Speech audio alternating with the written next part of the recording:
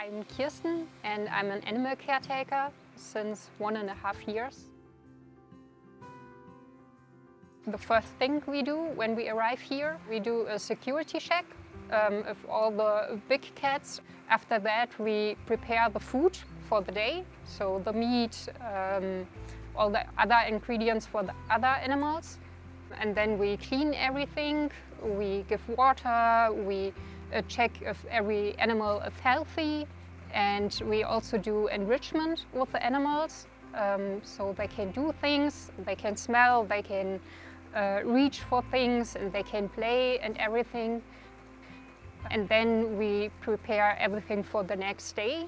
And then we usually have 1 or 2 hours left, so we can do whatever we want to do, whatever needs to be done. For example, repair something in the enclosures, or for me it's training with the foxes, and that's usually what I do at a day.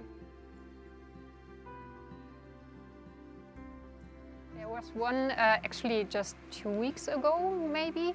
It was with Jackson, our pirate fox, the one with the one eye. So he's usually really reserved and shy and anxious about everything. And 2 weeks ago, I was entering the enclosure, and it was never like this, but he just came upright to me and greeted me and come close on my lap, and I could touch him.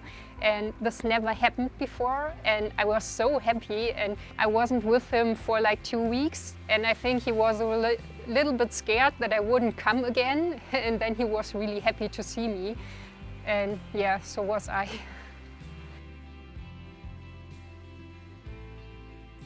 The most rewarding thing is for our stock animals to see them when we rescue them, when they come here, and then we see them flourish and open up and live a happy life.